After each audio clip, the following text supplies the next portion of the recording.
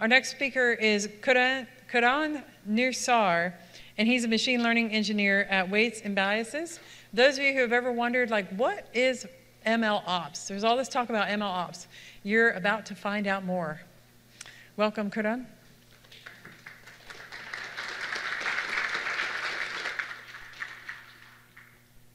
Hello. Hello. Can everyone hear me okay? Perfect. Hey, hello everyone, and thanks a lot for joining me for today's session. So, I'm Karan Nisar. I'm a machine learning engineer with Weights and Biases. And today I'll be talking about the best practices for effective machine learning teams. And I'll just walk through what Weights and Biases is, what the machine learning landscape is. And what I'll do is, I'll start with this quote. So it says, getting a model into production is a solved problem, but coordinating efforts on machine learning is not. I know it can be difficult to understand this probably. There's a lot of times we have seen with machine learning, coordinating efforts has been a bigger challenge, and that is something that we have seen with a lot of our customers and users, and that is what I'll be covering in today's session. So and I'll be talking about these three things. Just talking about the background of Weights and Biases, talking about some challenges that we have seen with a lot of our users, and the solutions to some of those challenges. So now, to Weights and Biases. Oops. Yeah. So Weights and Biases is a machine learning developer-friendly platform. So it was designed primarily focused on those experts. And what we do is we work on a day-to-day basis with those machine learning practitioners and try to see what is it that what are the main pain points of those machine learning practitioners. One of the example you can see in this particular image. This image is of an OpenAI office. So here you can see on one of their office walls, they actually have the Weights and Biases product put up on their office walls that is used by everyone within the OpenAI team for consumption. And similarly, we have a bunch of other customers and users that love to use our platform. And it's because of these users, we get to understand what are their main pain points, what is it that they're doing on a day-to-day basis, and that's how we are constantly working on revamping our platform every day. So now let's just look at the machine learning landscape. So this is an image from a few years ago. And here you can see nowadays every other industry is starting to build machine learning models or machine learning teams. And again, this is an image of a few years ago. Looking at a more recent image, you can see this diagram is so large, it's so tough. I can't even read entirely all of those names. But this gives a sense of how fast this landscape or this machine learning realm is expanding. You can see every other industry is trying to get into this machine learning space. And this is the primary reason why you need best practices and best standards so that you can effectively scale, and not just scale, but as well as collaborate efficiently within your company or within a research team as well. So how does machine learning development differ from those traditional software engineering development? So if you look at this image, you can see for software development, at every stage, we have well-defined tools, and we have well-defined standards that everyone as an industry agrees upon. But that's not the case for machine learning. For machine learning, we don't have any standardized tools or even any standards that are commonly agreed upon by the entire industry, or at least with most of those researchers. So looking at the machine learning workflow, it's primarily, I would say, classified into three main domains. So the first is the data curation, which basically talks about all of those data preparation, so collecting those labels, exploring and cleaning that data, preparing and transformation. So when you talk about some of the specifics, these includes the final output would be things like your pre-processing data set or your evaluation or training data set. The next is the modeling phase. And modeling phase mainly talks about the training and experimentation and the evaluation phase. It has its own set of artifacts and other components. And all of these components can be very useful to track. So things like your terminal logs, your system metrics, any things like your evaluation results. these becomes very important in order to track all of those things, once you're performing or iterating on different machine learning models. I think the last step is the deployment step, where it talks about the packaging and deployment, as well as the serving and monitoring phase. So this stage has its own set of artifacts, which is mainly around model prediction or even things like alerts. And if you look at it, this entire process is cyclic. So you start from the development, you build your model, you deploy it. Once your model is deployed, you try to see if there is any regressions or any errors within your existing deployed model, or even you just try to make sure your models are updated over a period of time. And that is when you go back to that cyclic loop, again, trying to think if you need more data sets, or if you need a better model architecture, or anything that you would want to make sure your models are updated and they give you the best possible results that you want. But with that, it comes up with a lot of challenges. As you can see in the previous slide, there are so many different variable factors that impact the performance of your machine learning model. So some of the major challenges, I think one and the most important one is anything that's not tracked. So all of those untracked processes are brittle. And this reminds me of this particular question on Stack Overflow, which was asked almost a decade ago. Someone asked, why should I use version control? And if you look at the highlighted text here, it actually says code does not exist unless it's checked into a version control system. And if you think about it, it's pretty hilarious, but at the same time, it's very true. And it's the same case for machine learning. If you don't have your machine learning models that are version controlled, it basically does not exist. And the reason being, at any point in time, when you're constantly iterating, if you have no version control, no sense to version or automatically capture in your models, you're just running around in circles, just trying to identify, was it version 10, was it version 100? How do I reproduce some of those things? So it becomes very difficult. So that's the main reason why untracked processes are brittle. At the same time, if you do not have automatic versioning on your data set, it basically means that your IP is vulnerable. A lot of times we have seen most of those individual team members are working in silos. So everyone has their own set of models. A lot of times if a team member leaves that organization, all of that work is just left with that particular person.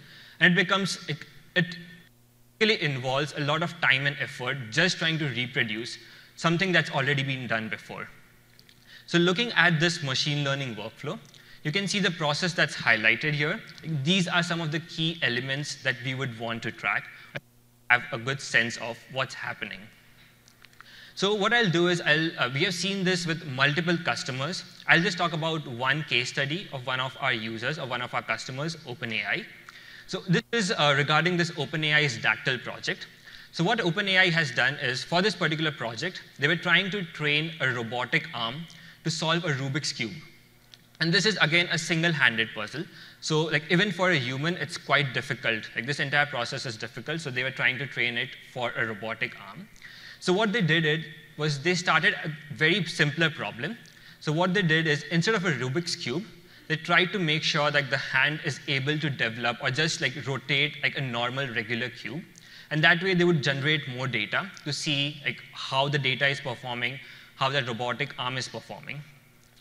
But even with this simpler problem, there were many challenges. It turned out that this particular hand required a lot of coordination. Oftentimes, as you can see in this image here, the arm would just drop that cube. So what would happen is, it would become this in itself is another major challenge. So what OpenAI did is, they separated their team and they tried to attack it from multiple angles. So every other machine learning developer was working on their own laptops, on their own personal machines, trying to figure out a way to solve this problem, to generate better models. So what happened is, they ended up getting the most, the best accurate result. But when it came to sharing those results, they had a hard time. The major reason is everyone had their own individual systems in place in their own laptops. There was no central place.